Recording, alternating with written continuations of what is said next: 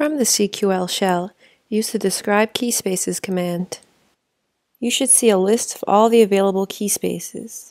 In Cassandra, a keyspace is a container for your application data. Let's create a keyspace called Demo.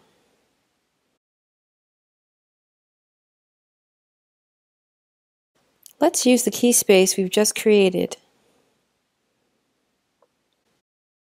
Now that we have a keyspace, let's create a table within that keyspace to store rows of data. Create a users table within the demo keyspace so that we can insert some data into our database.